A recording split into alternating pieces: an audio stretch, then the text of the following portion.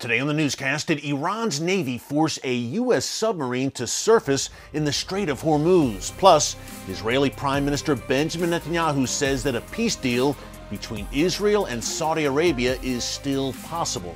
Get all the breaking details next.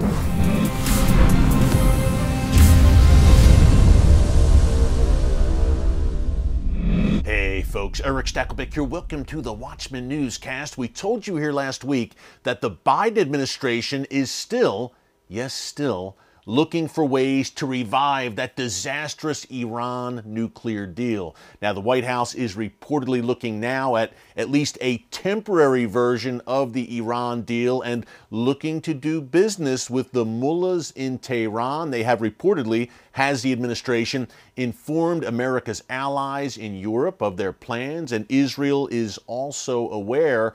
The continued overtures and the continued charm offensive by the Biden administration towards the Ayatollahs comes despite repeated Iranian-sponsored attacks against U.S. interests in the Middle East. We reported here a few weeks ago about that Iranian drone attack against a U.S. base in Syria. One U.S. citizen was killed. He was a U.S. contractor working at that base, and 6 U.S. soldiers were wounded. Now, since the Biden administration took office in January 2021, there have been 78, count them folks, 78 such attacks against U.S. bases, U.S. soldiers in Iraq and Syria carried out by Iran and its proxies. And yet, the Biden administration has only responded 3 times, carrying out airstrikes in response to 3 of these 78 attacks over the past 2 years plus.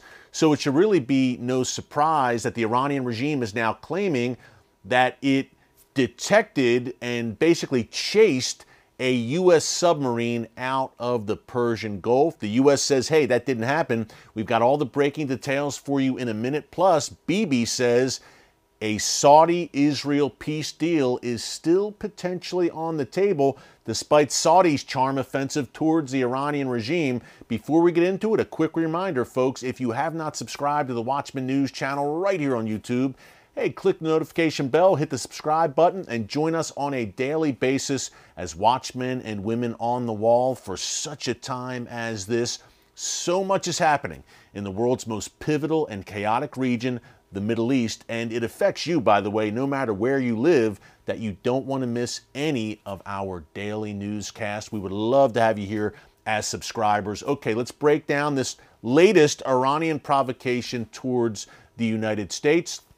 According to the head of Iran's Navy, he said this today, a U.S. nuclear-powered submarine was traveling through the Strait of Hormuz, that strategic waterway, on its way into the Persian Gulf when it was detected by the Iranian Navy and forced to surface and escorted out of the Persian Gulf. Now, the U.S. right away, the U.S. Fifth Fleet, which is stationed in Bahrain, they said, nonsense, this never happened, no such incident occurred. Now, number one, we do know, and we reported this on the newscast last week as well, that amid heightened tensions in the region, with rockets being launched by Iran's proxies from Lebanon, Gaza, and Syria in the span of 2 days against Israel, the U.S. sent over, or was in the process of sending, a nuclear-powered submarine. We knew that. Is this the submarine that was traveling through the Strait of Hormuz into the Persian Gulf? The Fifth Fleet says, and U.S. officials say, hey, there was no submarine traveling. This is all a fabrication, a creation by the Iranian regime. So on one hand, we know a U.S. sub was on its way, but on the other hand, folks, the Iranian regime is not exactly known for being truthful and forthright, and it is clearly looking for any way to project power and strength in the region and to the world. And what better way to do it than boast and claim that you forced a nuclear-powered U.S. submarine to surface. We will continue to keep a very close eye on this developing story. In the meantime, another developing story. If you missed yesterday's Watchman live stream right here on the channel, we went for a solid hour live. Took your questions as well during our Q&A session. You can check it out here on our homepage. Just go to Newscast. You'll find it right there. That's Wednesday, April 19th. We went for a solid hour and we talked a bunch, folks, about the situation right now in Saudi Arabia. As you know, we've reported here in the newscast, look, the Saudis are on the brink of restoring ties with Iran. Now, this deal was brokered last month by China's communist regime. Saudi Arabia and Iran, which have had no diplomatic relations over the past 7 years, they've been at loggerheads.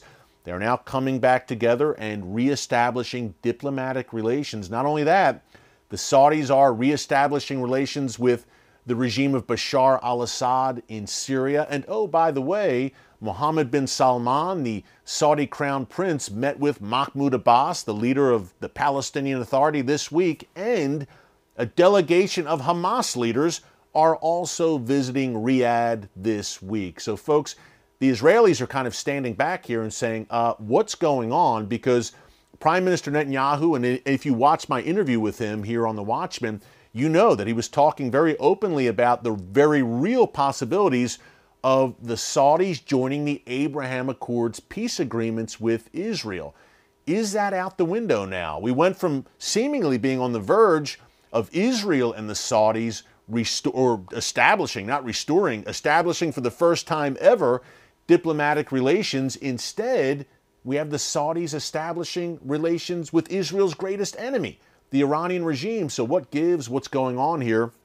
I shared this yesterday on the live stream, and I'll share it again.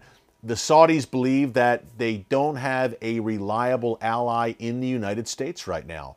They also look at Israel right now and see a lot of internal tension and discord there, a somewhat uncertain situation in their view, and they feel isolated. They have a potentially nuclear-armed Iran staring at them from across the Persian Gulf, and they feel increasingly isolated. They feel alone. So I don't want to say this is if you can't beat them, join them type situation, because the Saudis aren't suddenly going to align with Iran ideologically. But what I view this as, folks, this attempt to restore relations on the Saudis' part is a non-aggression pact with the Iranian regime, meaning, hey, don't attack us and we won't trouble you. And by the way, call off your wolves, the Houthis in Yemen, at our southern doorstep as well.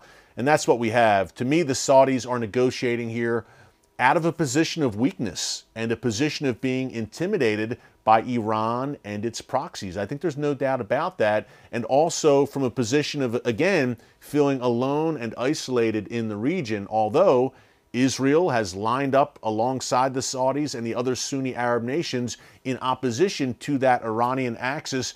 And Prime Minister Benjamin Netanyahu referenced that today in an interview. He said, look, yes, the Saudis are restoring diplomatic ties with Iran. That doesn't mean that the Saudis are aligned with Iran. It just means there's relations now. There's ambassadors in their respective capitals. And he said that, look, this doesn't mean that peace between Israel and the Saudis is off the table. He went on to say that 95%, and that's being generous, of all the chaos and instability in the region is caused by the Iranian regime and its proxies. He said the Saudis are well aware of this, and he did not cancel out the possibility of the Saudis eventually joining the Abraham Accords, because obviously, with the events of the past few weeks, hey, reestablishing relations with Iran, Syria, meeting with Abbas and Hamas, some are saying, well, it looks like the Saudi-Israel peace prospects are dead in the water.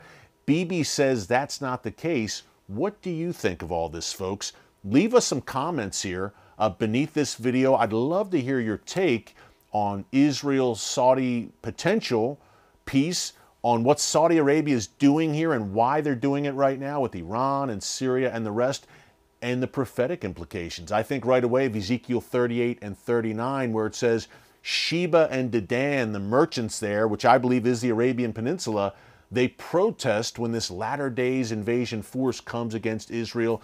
What do you think? Leave the comments. We look forward to hearing from you. Thanks so much for joining us here today on the Watchman Newscast. Until tomorrow, God bless you. And remember, never hold your peace. Hey everyone, thanks for checking out the Watchman Newscast. Make sure you hit the subscribe button so you never miss an upload, and tap the bell icon so you're notified every time a new video is posted. And don't forget to share your thoughts, insights, and comments below. Thanks for watching. We'll see you back here tomorrow.